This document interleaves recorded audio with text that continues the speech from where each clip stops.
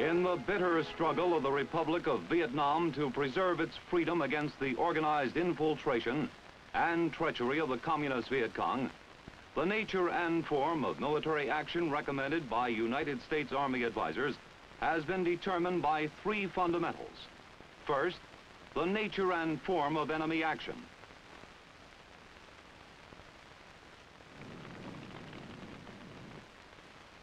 Second, the Vietnamese way of life. And third, the type of terrain on which the action must be fought.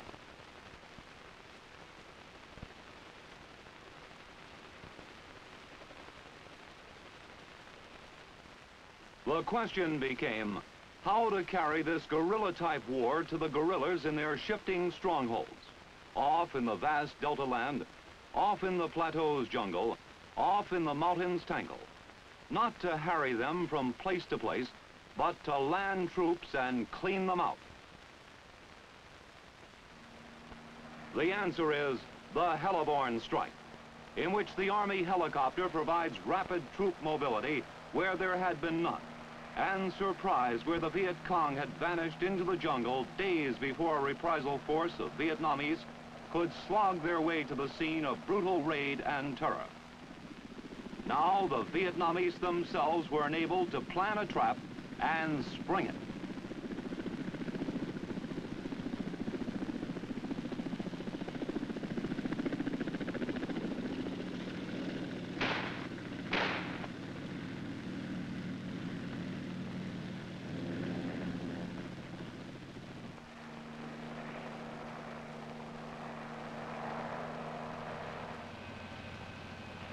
What type of helicopters have been selected for this swamp fire action? How are they manned? How are they armed? And how are they used? What is the pattern that has been hammered out in the guerrilla battles of this historic heliborne action?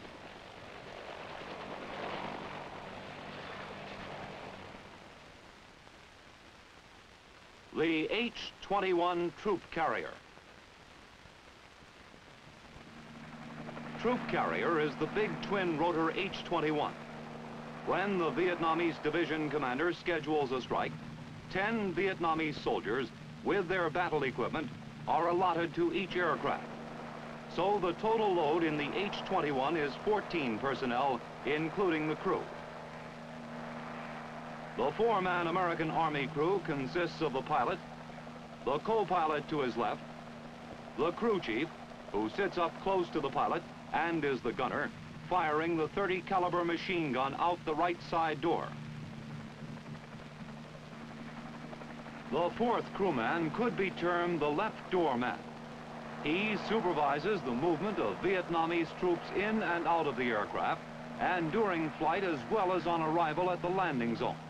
He is ready with an automatic weapon at the left side door. So the H-21's only in-place weapon is one .30 caliber machine gun. However, whatever armament the troop carrier has is of secondary importance.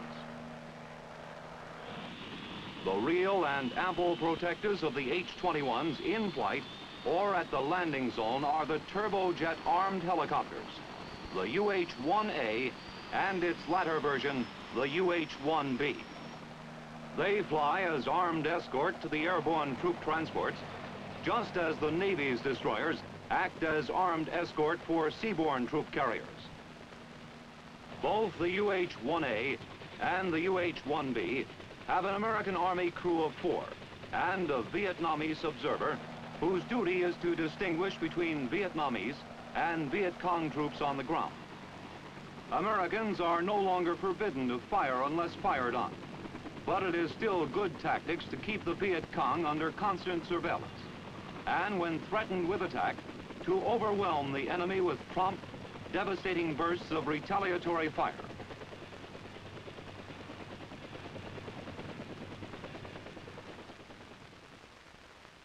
The UH-1A armed helicopter.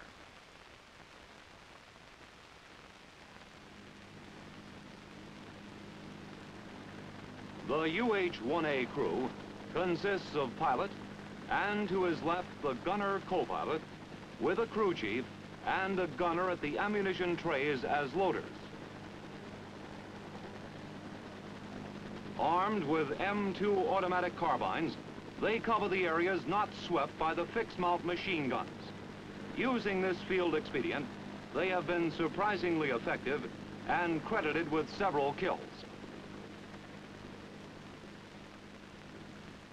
The UH-1A's two fixed-mount 30 caliber machine guns are mounted forward on the skids, one on each side.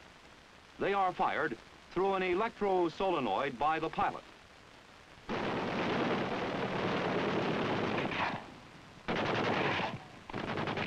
However, it had become evident early in the Vietnam type of operation that the target was not so much enemy soldiers as an area of vegetation in which enemy soldiers were skillfully hidden, rising to fire, then disappearing into dense cover.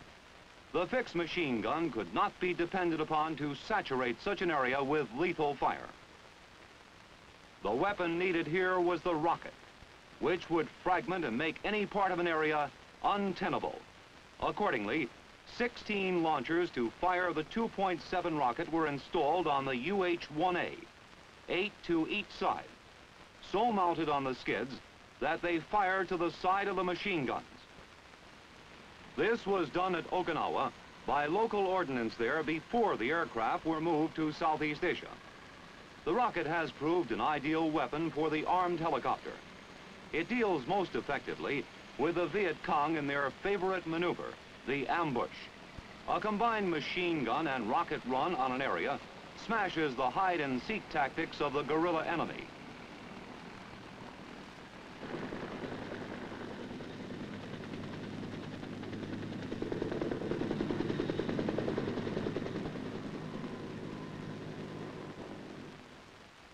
The UH-1B armed helicopter. When the UH-1B arrived from its manufacturer in the United States, it was apparent that its machine gun armament was designed for effective fire at all angles.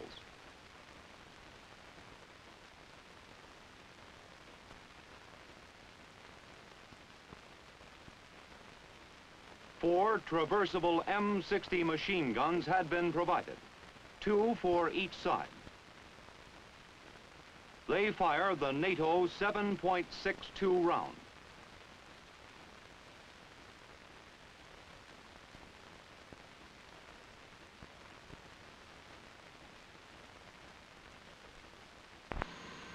The gunner co-pilot aims and fires through a movable type sight with a trigger set in the handle.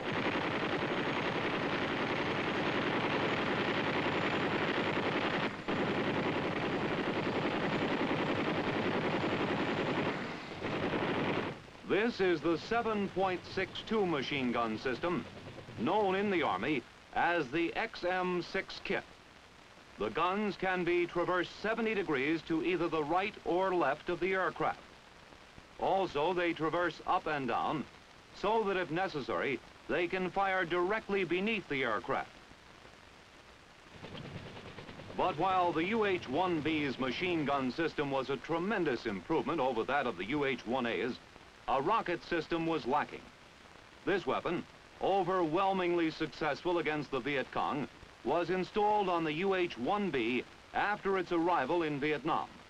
Adapting the 1A's system, 16 rocket launchers were emplaced on the 1B by local ordnance, 8 on each side. As with the 1A, the 2.75 is the rocket ammunition of the UH-1B. So with the UH-1A's 16 rockets and 2 fixed machine guns, and the UH-1B's 16 rockets and 4 traversable machine guns,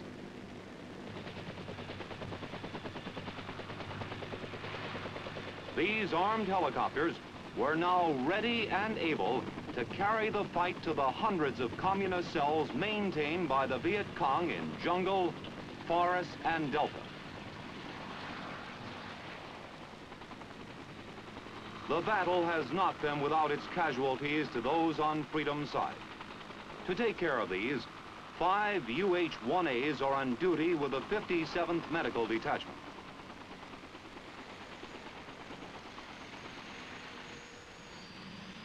This Vietnamese soldier with a painful wound is flown to the hospital.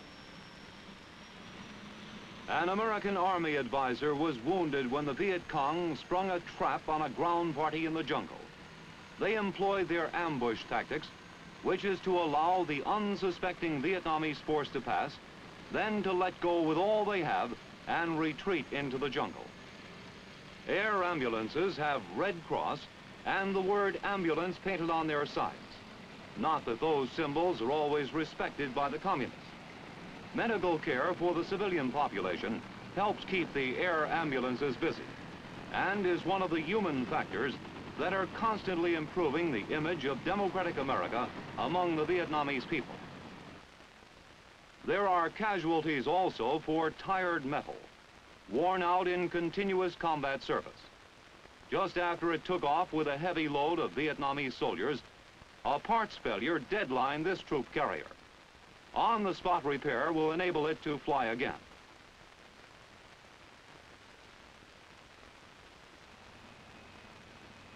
In another action, an H-21, bringing in its load of troops, settled down on what looked to be solid earth, mantled with grass which seemed to wave a welcome.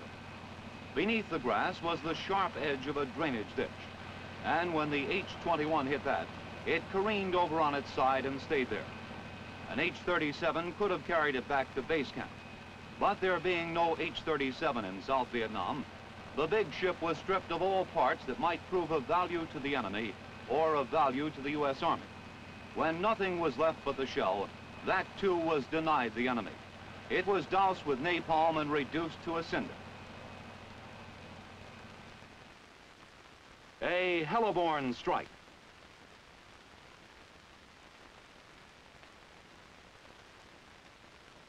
Pilots of a utility tactical transportation helicopter platoon leave their quarters for the briefing area. As they will fly the 5 armed escort helicopters, the briefing must be detailed and explicit. The UTT briefing they will receive will be followed by a briefing from the transportation company of H-21 troop carriers that the UH-1s will support.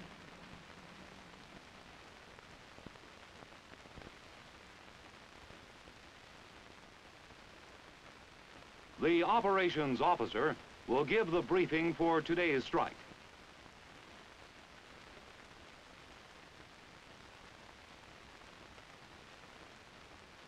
Three UH-1As and 2 UH-1Bs will comprise the escort for the H-21s.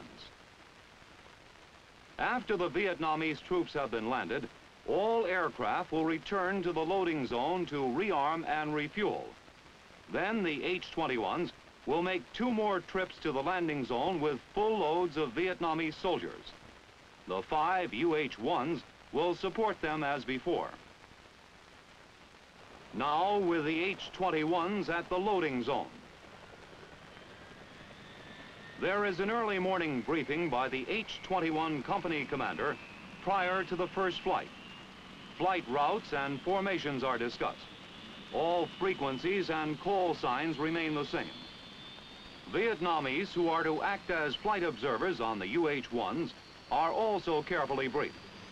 And the H-21 troop carriers take on their loads of Vietnamese soldiers.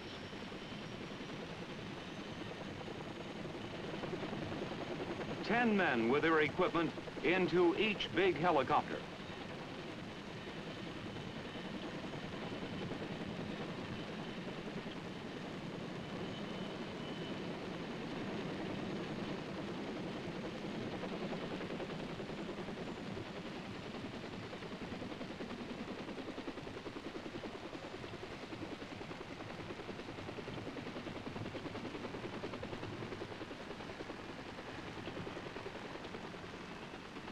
The armed escort takes off, alert to cut down any Viet Cong who may be hiding in the ever-present jungle.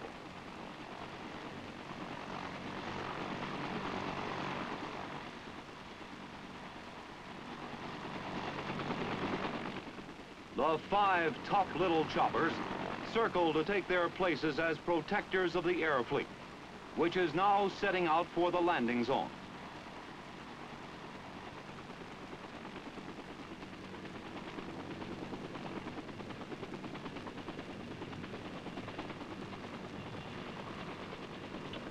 and the pattern of flight begins to evolve.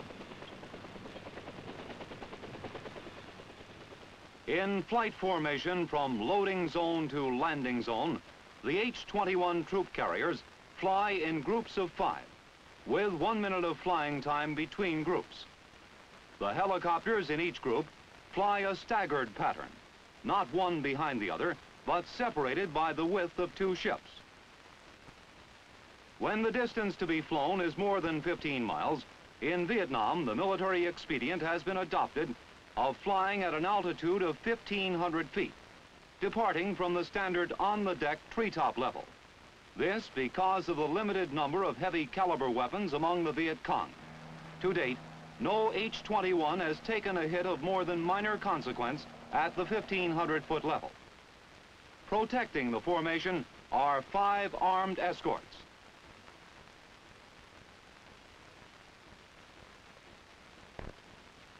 Two of them escort the leading serial, parallel to the last H-21 of the group, and about 300 yards away on either side. From this position, they can look down on whoever or whatever may direct fire on their charges. The 3 other armed escorts are stacked some 500 or 600 feet above the formation, so placed that the tailing UH-1 will have the last H-21 of the final group and all its fellows under his constant surveillance. Experience has shown that 5 or at the most 6 armed escorts are sufficient to protect from 5 to 30 H-21s at the landing zone. The platoon leader of the armed escort is always in one of the 3 UH-1s stacked high above the formation. When the formation is from 5 to 10 miles from its destination, it is guided to the landing area by an Army L-19, which may be flying 2,000 or 3,000 feet high on a deceptive course. Its pilot is the operations officer of the H-21 company to which it is attached. By voice radio, the L-19 guides the battle fleet down to treetop level and then lines it up for making an accurate entry onto the chosen area. As the formation makes its final approach, all pilots receive the precise directions they need. 5 degrees left. 5 degrees left. Fine. Now, just over that line of trees. That's good. You're about 1 minute out. 1 minute out. The 2 foremost armed escorts have moved forward until they are perhaps a half minute ahead of the H-21s. Both UH-1s now sweep down the landing zone at from 50 to 75 feet elevation, the height depending upon that of the surrounding trees.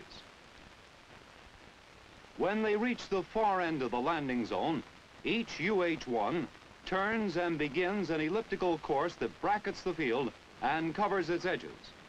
Here, the UH-1B's 4 traversable M60 machine guns would give a devastating reply to Viet Cong fire. With this reassuring sight before them, the pilots of the first group of H-21s bring in their ships, maintaining the staggered positioning in their pattern of landing.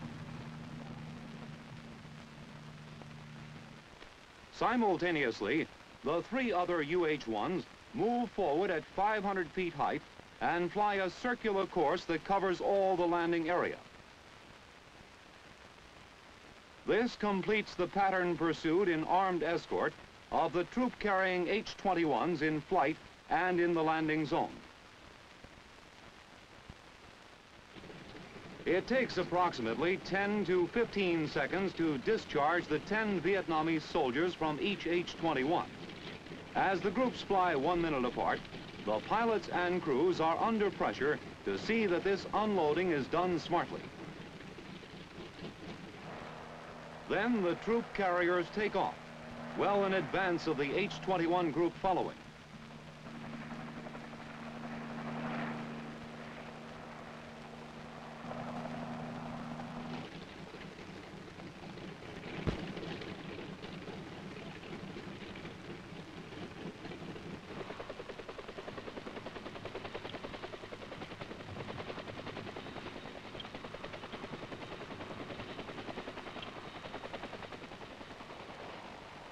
Now let's suppose that one H-21 is fired on when coming in and landing.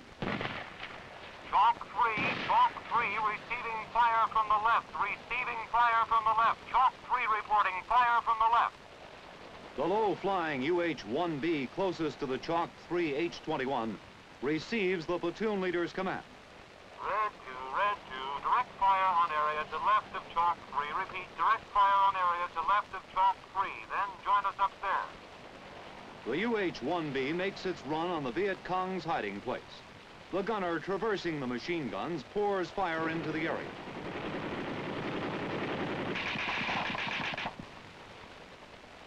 Then he flies up to join the daisy chain circling at the higher altitude.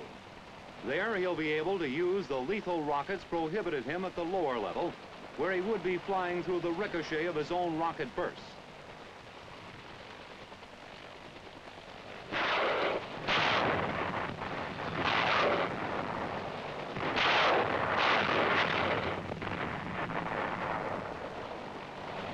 The UH-1B on the other side of the landing zone continues to cover his assignment until all the H-21s have left the area.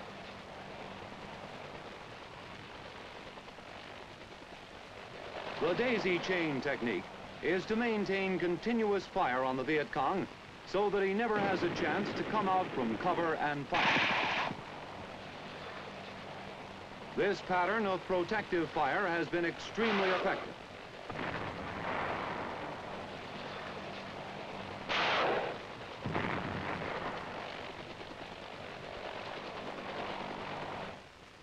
The daisy chain type of operation lends itself to such action, which protects not only the H-21s, but also protects the UH-1s themselves. Fire from the Viet Cong on one landing of H-21s has rarely been repeated on later landings. Very rarely.